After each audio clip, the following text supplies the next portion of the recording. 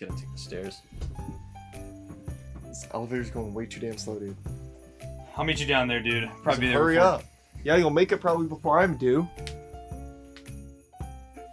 Hello, Everybody, welcome back to Teeka's Trading Post, the Definitive Star Wars talk show.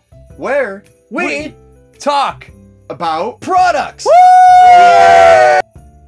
Gonna hit you with a 1-2 because we got a Star Wars Black Series 2-pack coming at you from Amazon.com. This is the definitive return of the Carbonized collection. Yes, Star Wars is coming back with the Carbonized collection. They have a Return of the Jedi Royal Guard and a Return of the Jedi TIE Fighter pilot. I was really interested in the Royal Guard here, but then I saw that the price was $69.99, and that's not the $69 I'm looking for, so I'm gonna pass on this one. It's the holiday season, and the holiday Mandalorian figure, if you didn't get your hands on it already, is available for pre-order on Target.com. Here it is. Look how pretty it is. Coming to a Target near you are all of the brand new Andor figures. Make sure to be checking your Target to see if these are coming out where you are. The Critic Collection Ahsoka figure from The Mandalorian is also hitting stores right now, so for all three of you that were planning on getting this figure, now is your chance. Oh, TVC collectors, you want this? You want this? Oh, you can't have it. Well, apparently you can now. The TVC Kenner Boba Fett was available on Target earlier this week, and hope you got it so you can stop crying about not having this one.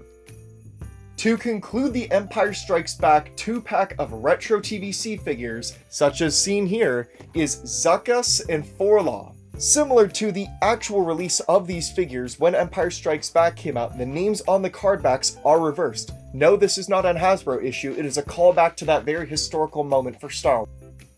This is usually the part of the show where I come out and make fun of you nematodes for purchasing $11 stagnant action figures that come in a big old box. But I actually kind of like this one, so you guys get a pass for today. You get a pass. Remember this. This week, Iron Studios showed off both a Luke Skywalker and a Darth Maul premium statue. Now, both of these look amazing quality, and the detail on them is pretty dope.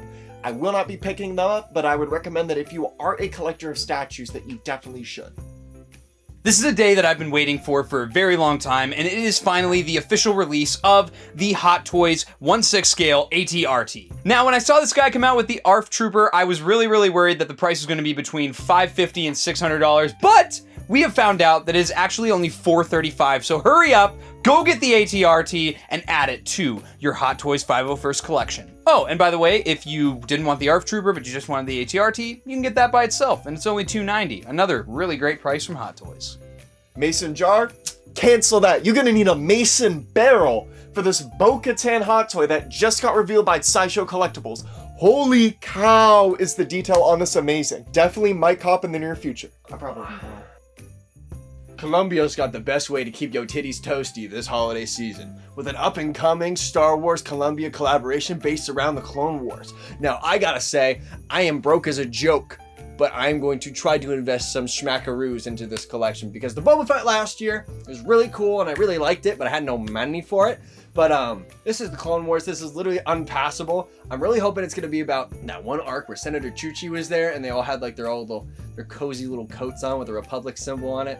That'd be absolutely ludicrously dope. So I'm hoping it's that. But if it's not, I'm still gonna buy it. At least I'll try. I don't know. Our Cash App and Patreon and everything is linked below. So if you want to help a homie out. For my pickups this week, I got the Black Series Fixer. This guy looks freaking fantastic. Really hoping we get Scorch to wrap up the Delta Squad. For my pickups this week, I got the Jedi Fallen Order B1 Battle Droid. Holy cow, this is amazing. We'll do a review on it in the near future to talk about how awesome it is. And in even more awesome news, I got this amazing custom 1313 clone trooper from Commander Cook. Thank you so much, dude, for making this for me. It's like totally awesome. We talked about this a little bit in our main show, but check out our Discord as well for some amazing photos that he ended up doing before he sent this my way. I got this completely genuine Lego Captain Rex. It's actually not. My mom found this at some craft show that she went to and she's like, "You want it?" And I said, "Yes." Thank you guys so much for watching this episode of Teeka's Trading Post, the most definitive Star Wars Black Series and Star Wars product show on the internet. We thank you so much for watching this and we hope that you enjoyed. And also, if you're feeling spicy and you really want to, make sure that you follow us on all of our social media, that being Twitter, TikTok, and Instagram. Also, if you want to go above and beyond in supporting the podcast, make sure that you support us on Patreon. Patreon is the best way to directly fund the podcast in a way that's meaningful to us and meaningful to you, because if you are in our Gungan Boss tier, we do a giveaway at the beginning of every month. And next month, we're going to be giving away the Black Series Jon Favreau figure. This figure is absolutely ludicrous, and I'm super excited for it. I really hope that you guys enjoy this giveaway. And finally, if you want to join our Discord, we have an amazing community of people in our Discord all the time that are always talking about Star Wars, and they're really cool. So if you like to talk about people that like Star Wars, you should join our Discord. Thank you guys so much for watching this episode of Teeka's Trading Post. We will see you guys next time. Goodbye!